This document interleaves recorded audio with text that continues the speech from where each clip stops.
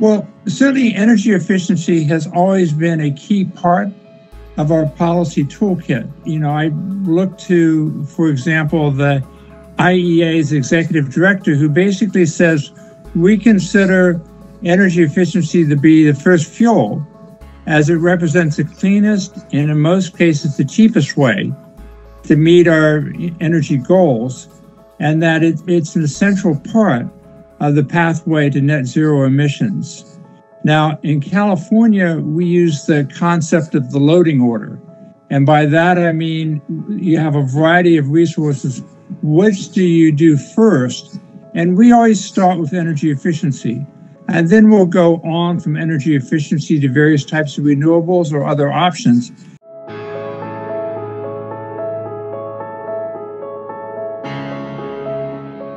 Russia supplies much of the oil and gas to the European Union, or at least historically has, and that's been a key source of revenue for Russia.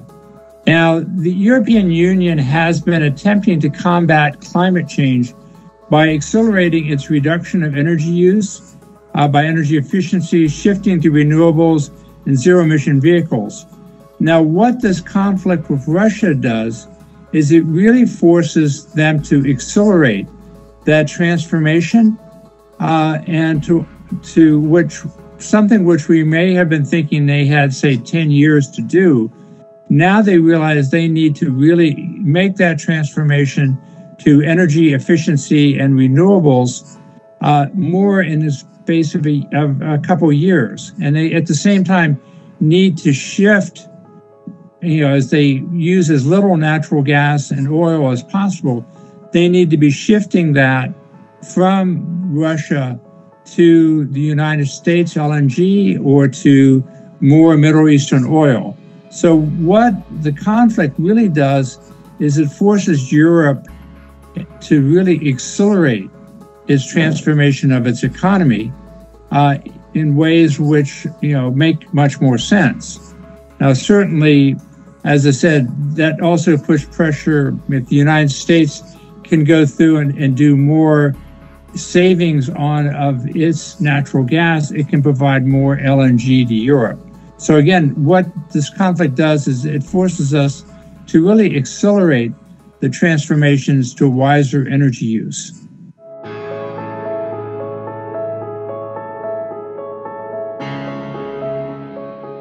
Before COVID, I would go to China about once a year or maybe twice a year and really have a chance to sit down, meet, and talk with your scientists and policymakers, but also to see the transformation that was going on.